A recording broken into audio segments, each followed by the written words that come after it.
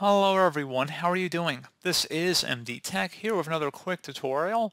In today's tutorial, I'm going to show you guys how to use a laptop screen as an external secondary monitor on your Windows 10 or Windows 11 computer.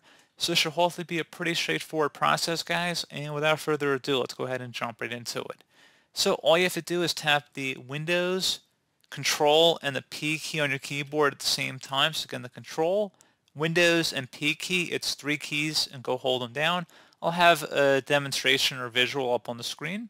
And once you have your laptop hooked up or connected to your desktop, you want to go ahead and select the extend option, and you would go ahead and extend it to the other monitor, and then go through display settings. If you want to change the orientation of the monitors, you can do that and so forth. And you can access a lot of that by selecting more display settings under here, and you can go through here and make different adjustments. So pretty straightforward, and you may want to select detect if you're trying to detect another display that you've just connected. So pretty straightforward. Do hope I was able to help you out, and I do look forward to catching you all in the next tutorial. Goodbye.